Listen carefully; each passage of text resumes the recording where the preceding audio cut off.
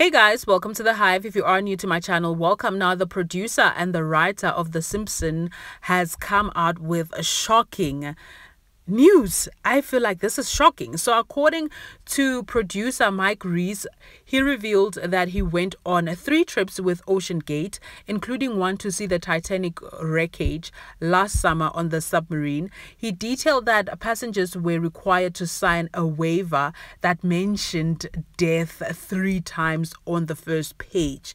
So this was actually a risk, you guys. It was like you had to sign whether you come back or you don't come back. Nobody's going to sue nobody, and this is just so shocking, you guys.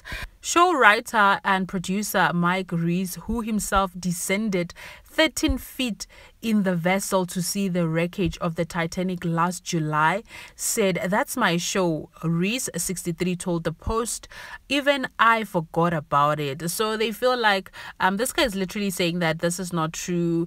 They did not predict this, but come on now. Now people are saying, so they signed the waiver knowing they could die. If I wanted to go see the Titanic and I see death 3 times on the first page of the waiver, I'm running out of there. I just know it's a sign from the Lord telling me not to go. Another one said, so he went there 3 times and nothing happened to him, but they go and it explodes.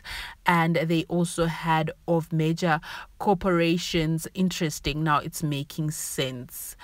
Another one said $250,000 to see some scrap metal 17 feet beneath the ocean surface. Why on earth would you risk your life for that?